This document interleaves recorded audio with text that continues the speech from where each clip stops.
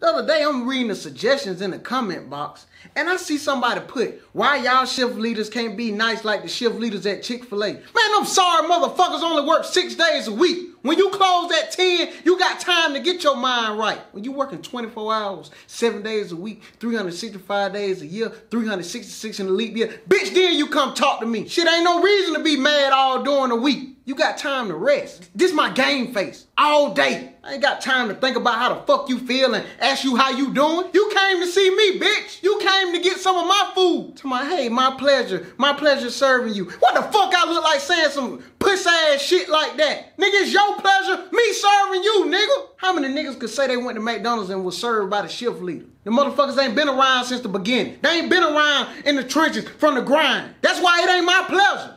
From now on, the next nigga I serve, you better say, my pleasure, shift leader, you serving me. We love to see you smile, bitch.